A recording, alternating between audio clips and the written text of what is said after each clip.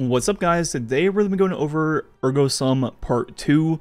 First breaking down all the frames on this sword, then all the exotic perks, seeing which combos are the best overall, talking about the catalyst, and finally one of the builds I'm using with this sword that is just the most fun I've ever had in Destiny. Definitely the most fun in a very long time, if not ever. It really is one of the most unique builds you can do right now in Destiny 2.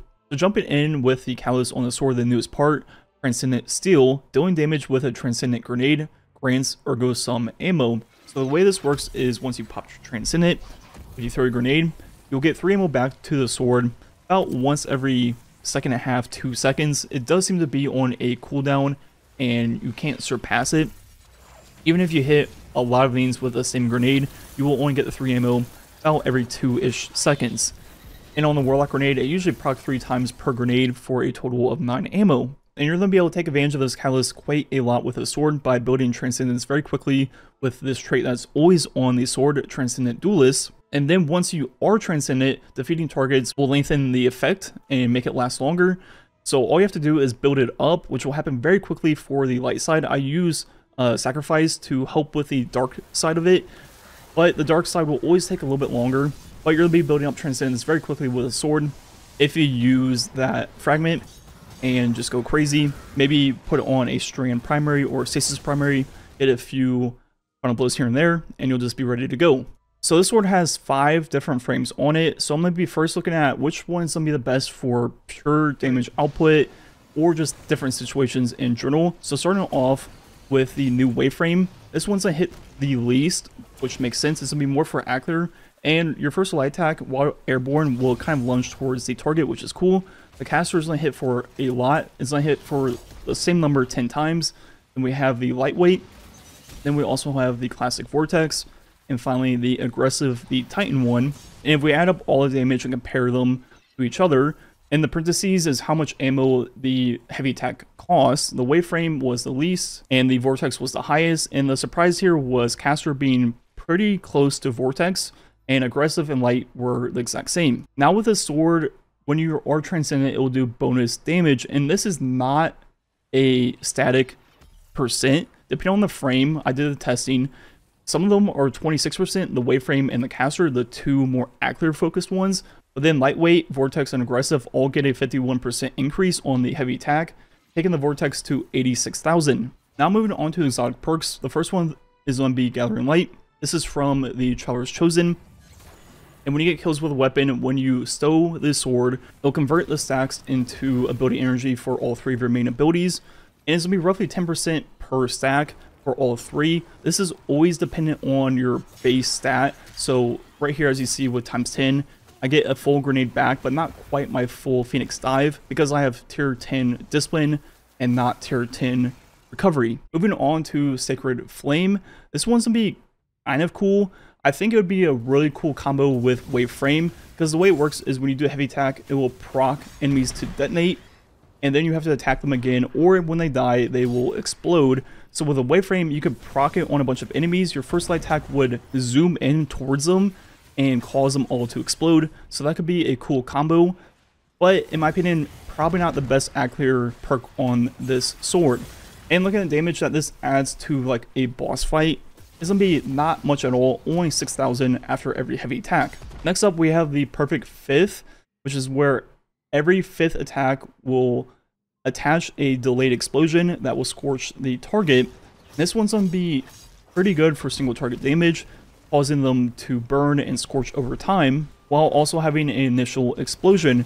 And this works very interesting with Vortex and the caster frame, because we can proc it instantly on a heavy attack. The Vortex hits 6 times, so obviously that's more than 5. We'll proc the explosion, but caster frames, as we said, hit 10 times, so it actually procs it twice per heavy attack, and you'll get 2 explosions and more stacks of Scorch, which means more damage on the lingering burn, which leads me to trying to test it with Ember of Ashes on a solar subclass. The 2 initial explosions after the 10 hits of the caster frame will be enough stacks of Scorch to just make the target ignite. But the thing about swapping over to a solar subclass is with Transcendent Duelist, we get more damage while Transcendent, which means we have to be on Prismatic. So comparing the prismatic damage with this perk to the Ember of Ashes damage with this perk, as you see, we add up all the numbers, do all the math of everything going on. If we remember from earlier, the caster frames only get a 26% increase from being transcendent compared to the 51% of the other frames. So it's going to be a lot closer than you might think. The top 3 are just the added damage of the perk, and the bottom 2 are the total with the heavy tech included. So the total while transcendent on prismatic is 121, and with ashes it goes up to 123. So honestly pretty close depending on what subclass and build you're using. Both are going to be very viable. Then we have Arc Conductor, by far the best actor perk on this weapon, and the perk I'll be using in my build later in the video.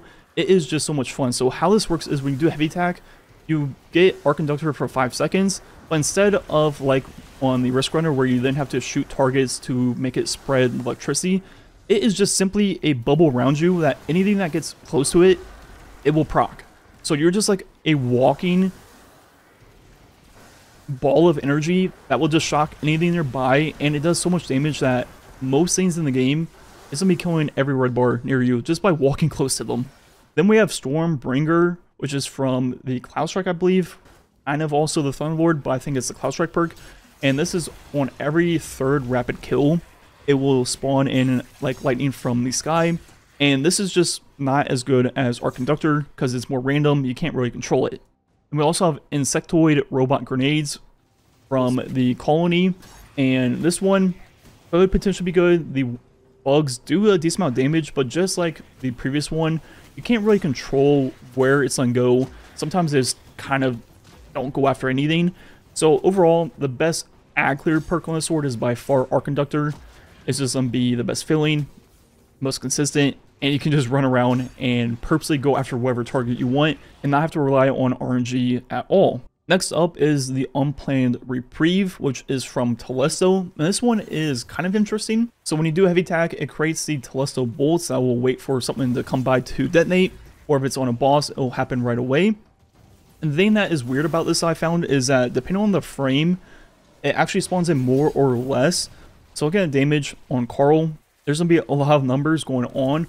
Breaking down how many get spawned in, Vortex is going to be the most, just put them all over the place. And you might think that would be bad for a boss fight, but on a boss, it kind of just knows to detonate instantly, and they all hit, which is pretty nice. And we add up how many get spawned in from a Vortex, it's going to be 10 every single time, which makes sense. It costs 6 ammo to do the heavy attack, compared to that of a aggressive being only 8. Then with the caster frame, it seems to be roughly 6. So not that great. And the final perk on this weapon is going to be Wolfpack rounds. I went over this a lot in my first video, so not letting break it down all over again. Already went over all the DPS implications of Wolfpack rounds on this sword itself and heavy swords.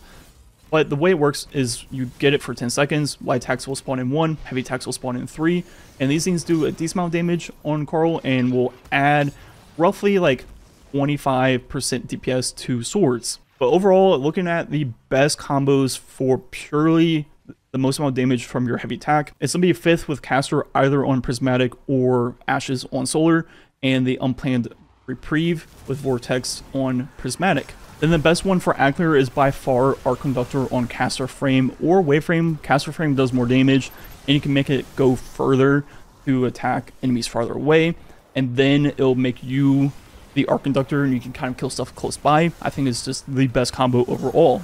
And the 4th rule I would recommend getting will just be a Wolfpack 1, either with lightweight or aggressive preferably, because it costs the least amount of ammo to proc the heavy attack. At 3, lightweight will be a faster animation overall, so probably the best choice. So overall, once again, the 4 combos I think are 100% worth getting is going to be 5th plus caster, Unplanned plus Vortex, Arc Conductor plus caster, and finally Wolfpack plus lightweight. And finally, the last part of this video is going over a build that is just making this sword so much fun to use. This will be a kind of continuation evolution of my Verity 2.0 build that I already uploaded. So just mousing over through everything, it's not going to be too much different than that. I think the big differences are mostly the fragments and maybe some of the mods. And on our exotic class item, as I used in that video, we have Osmomancy and Verity. And the way this build works is you just have Devour to play incredibly aggressively. You have Helion and the Arc Conductor just to like delete everything nearby without even have to do anything. All you have to do is heavy attack like once every 5-6 seconds. And then the sword, since it's arc, all the Arc Conductor kills count for Verity's Brow, which then feeds into your grenade, and the Storm Grenade jolts, it'll kill a bunch of things, do a lot of damage. And then with Osmomancy, you get like 75-80% of it back instantly, plus the Devour kills, plus any kills with Arc Conductor near you with a sword. More often than not, when you throw your grenade, you will have it back right away. If not, you might need like a kill. So it's just kind of like a crazy chain of using the heavy attack on your sword, and then throwing your grenade back and forth. You will always have death throws ×5, getting the double damage of the grenade. You'll get it back incredibly fast. And then with the sword perks on the artifact, along with some of the ones for the subclasses, you're always going to be Radiant. You're always going to have sword ammo. And then we also have the Lucent Blade, which will be a 35% increase for swords, which does apply to the Arc Conductor damage.